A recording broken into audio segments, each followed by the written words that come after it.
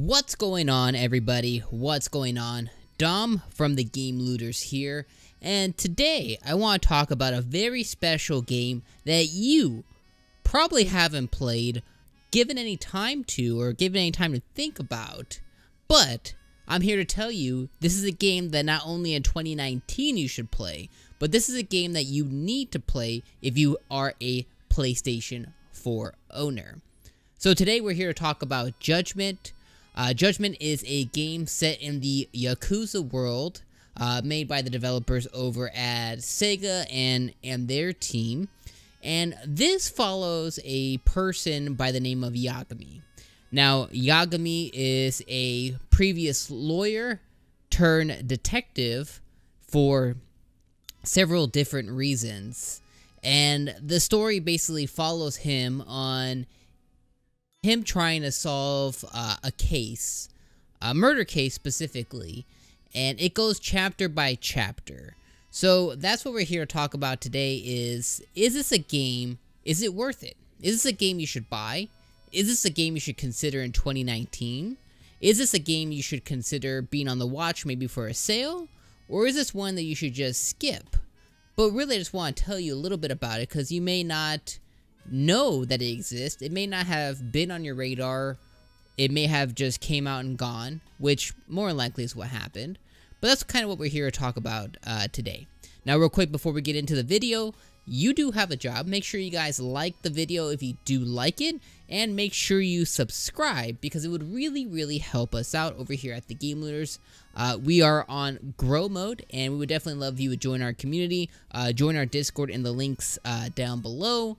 Come chat with us. We do live streams. We do reviews just like this. We do podcasts Thursdays at 8 p.m. Pacific time. So we do tons of stuff. So make sure you guys make sure you subscribe. Let's get into the video. Okay, so here we are. We are here on Judgment right now, and we are on a case currently. So I think the first spot that I want to start talking about the game really is its linearity. Now, a lot of times when you hear a linear game, that may put you off a little bit. But what I want to do is I want to talk about the linearity in a good way in this game. I want to talk about the linearity being a good thing. Also here, we're on the sticks right now, so we'll go ahead and we'll play. So let's go ahead and return to the Yagami Detective Agency. And as you guys can see here, we have a really big map. This is the map of Kamurocho, which is a city that the game is based in. And there's a lot of stuff to do. Now, obviously, it can get a little overwhelming by the amount of stuff. But really, a lot of this, you don't even need to really be attentive to. A lot of this is completely and 1000% optional for you. So if you don't want to do most or a lot of this, then you don't necessarily have to. But the city is really, it's big, it's lively, it's breathing. But back to the linearity. So every so often, there's a game that comes out that, wrong way. There's a game that comes out that is linear in the best way. And I think in this day and age, we get so lost in the fact that you need a lot to explore, a lot to do. You need to validate your $60 purchase. And what Judgment does is it gives you an open world feel, as you guys saw that big map, with a lot of different things to do. And I mean, you can go play video games at an arcade, you can go fish, you can hit the club, you can hit restaurants, you can do one of my favorite things, which is gamble. You can go and play blackjack or poker, which is really fun, right? So yeah, there's a lot of stuff to do within the world. Or you can skip all of that and just do the normal A to B, which is just story A to story B to story C and so on and so forth. And that's pretty fulfilling as well. Now, if you want to, we got some baddies here. Now, if you want to, you know, get the full breadth of the game, then obviously you don't necessarily have to do everything, but I would suggest doing some of the side missions, building relationships, getting friends, becoming friends with store owners and restaurant owners and things like that, because they do bring to fruition a lot of stuff that is very beneficial in the game.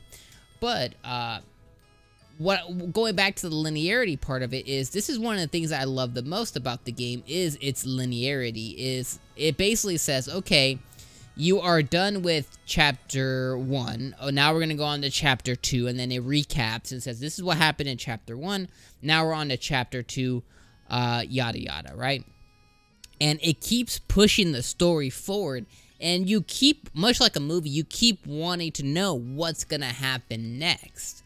You keep wanting to know, like, what's going to happen to Yagami, which is the main character here. You keep wanting to know, like, what's going to be the next thing that I have to go uncover, what's the next mystery, what's the next subject that I have to go investigate, and it keeps pushing the story forward, and I actually really love that. I love the linearity of it, because there are games like Zelda or Horizon that I've been playing recently, or Days Gone, or, I mean, Spider-Man. The list goes on and on to where it's just a blank slate open world, and there's a ton of open world games, Ubisoft, right? So there's a ton of open world games, and it's nice to have a game that has a direction, but has that feel sprinkled on top of it. And this game does that very well. It's like, okay, here it leads you to the story, which is fantastic. This story is really good. Don't let anybody else tell you. This story is really good. It's really engaging, and it makes, this is the reason I keep playing the game, is because of the story being so dang good. I just keep playing because I'm just like, what's gonna happen? What's gonna happen? What's gonna happen? Now, there's a lot of repetitive stuff in the game, of course. There's a lot of fights that happen randomly that are repetitive. There's certain things that are repetitive. But overall, like, the game, let's rest up. The game really does, you know, set that story bar, and it really pushes the story forward. And chapter over chapter over chapter, it just does such a good job of really breaking down the story in a way that you really want to continue playing the game, period, the end. So, I won't spoil what the game's necessarily about. Again, it is about murder. It is about a murder case, and again, you are a detective, but lawyer turned detective, okay? Second thing then, let's talk about is the combat. Now, in the game, I can't do combat right now, but you guys saw that little clip a little bit earlier. Meet Hoshino. Okay, let's go. You guys saw that clip earlier of the combat. Now, the combat's really good. You have two different styles. You have a style that is meant as, like, a crowd diffuser, and then you have a one-on-one style, a fighting style. And the fighting actually feels really, really good. The fighting feels really solid, and you have branches that you can build out, and you can earn XP, and you can get your fighting style up and everything like that. The fighting is really good, and once you know what you're doing, it's actually super engaging and super fun, and I actually don't mind the repetitiveness of the gangsters, the Yakuza, that you constantly find everywhere. I really like that Sega decided to have such a unique fighting thing, and there's even like a drunken style. Make sure you guys go check out twitch.tv/thegamelooters, or Twitter. You follow us at thegamelooters. I put some clips on there that were very cool. I thought that there's some specific scenes that happen in the game that's pretty freaking awesome. So hopefully we can show off some more combat right now. So right out the gate, just so you know, combat is awesome. Combat feels good. Now going into the visuals, as you guys can see here, I mean, the visuals are top notch.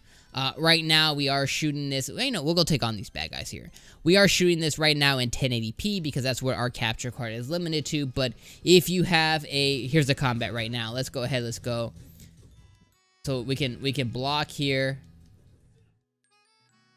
and then we can swap the modes, the fighting style. So I'm in the one-on-one mode, and then we want to swap fighting styles here, and then now we have more of a crowd control style that lends itself into one-on-one and whatever else, right?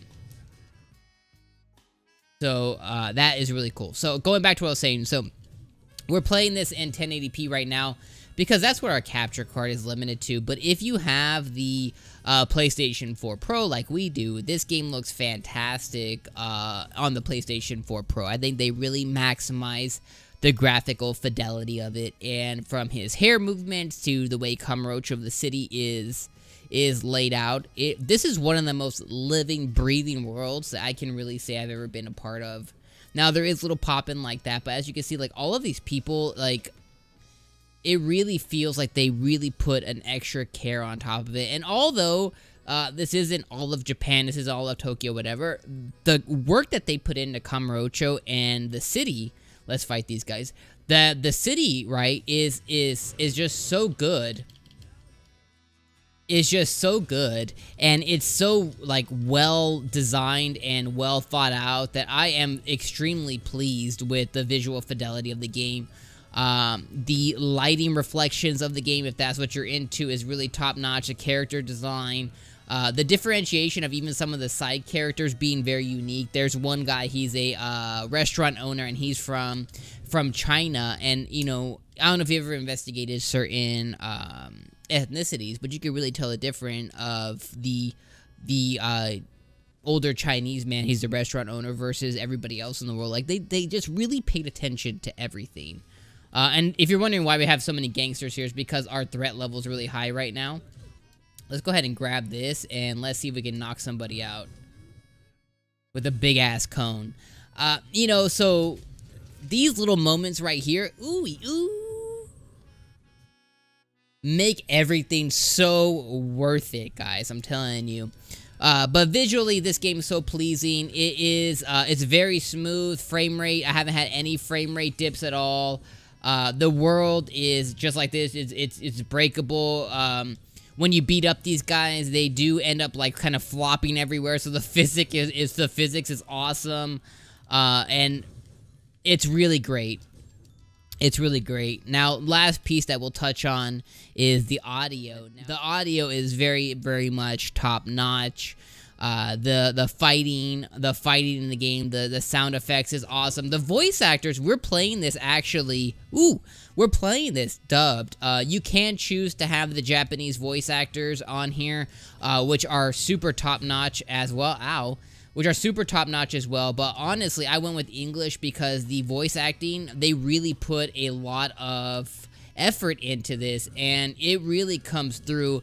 The voice actors don't feel out of place. Everything is voice acted really well, from Yagami, which is the main character, to his side characters, to even the people that you just end up meeting in the world are really, really well voiced, and I really appreciate the work. So I have been really enjoying this from beginning to where we are now with the dubbed audio. So if you don't want to read subtitles constantly, then this game definitely will be attractive to you. And even though, you know, it is what it is, that's really all I can say for the audio there. Now, the reason I paused, the one thing I will touch on is, in the world, there is still Japanese dialect. So some things that aren't specifically voiced, they'll have little grunts and sounds and things like that are still going to be in Japanese. I think it provides a kinky, it's like a weird thing that it provides to the world that I think is really cool, to where, like, you'll still hear people speaking Japanese as you pass by, but if you interact with somebody, it's in English, obviously. I actually really like that. I think maybe it could have been a cutting corner thing, as, you know, you can't voice everything in the game, but I actually really like that. So it gives me a little Japanese, but with not having to read subtitles. So that's my thoughts there. And audio top-notch, music top-notch, sound effects top-notch, all of this really, really well curated, really well top-notch, and you can even collect CDs in the game, and there are some music tracks and certain music in here that is really, really good too. So audio top-notch. So last thing I want to say is answer the question that you came here to the video to watch and to get an answer for. Now, is it worth it? Yes. Should you buy this in 2019? Absolutely. I think 1000%. This is going to go down as one of the rarest gems on the PlayStation 4, and it kind of makes me sad that not enough people are going to play this, because a lot of people who maybe are familiar with the Yakuza series maybe wrote this off already, and people who aren't and saw what this game was, they may have said, "Oh, this doesn't look like it's for me." But so far, guys, this is trending to be my game of 2019. This is trending to be my game of 2019 so far, and that makes me super duper excited. I'm just having such a good time with this game. I put in a couple hours a day, a few hours a week into this game. I think I'm around 25-ish hours into the game. I'm on chapter 7, I believe it is. And I'm just having such a good time with this game. This hasn't disappointed me at all.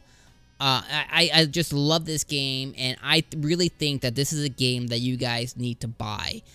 Now, personally, I would say, depending on how you are on funds, depending how you pick out your games, maybe wait for a sale. It's gone on sale a couple of times already, down to like the $40-ish range, $45-ish range. And if you can get this game for about 45 bucks, this is a must buy.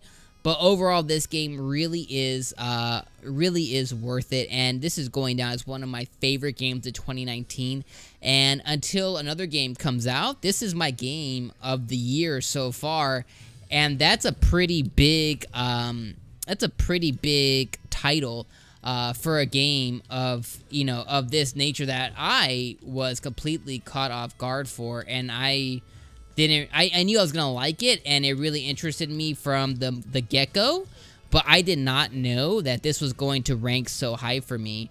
Now, there might be another game this year. Oh, get out of the way. There might be another game this year, Fire Emblem Three Houses, that may take that mantle for me for Game of the Year, but this might be like a close second, maybe third, depending if anything else comes out. But so far, let's not die here. So far, this is my game of the year, and this is a game, guys, that don't let it pass you up. Go get it. This is the perfect time. It's summer. If you watch this video, it is July. It's summertime right now. This is the game to get. This is the summer game right now, and Dom from the Game Looters puts his stamp on it. I'm not going to give this a rating. All I'm going to give you is it worth it? Yes. Should you buy it? Yes. Go out and buy Judgment. This game is fantastic, and you won't be disappointed. I promise you, if you like these style of games with deep story, great adventures, open world with a ton of weird options, drones and clubs and ladies, a bunch of waifus everywhere, this is a game that you really should be playing if you're a PlayStation 4 owner. Alright, guys, that's been Dom from the Game Looters. That has been my stamp on Judgment, and my stamp is go buy it. And I hope to see you guys on the next video. On your way out, make sure you like and make sure you subscribe, and I'll catch you guys on the next one.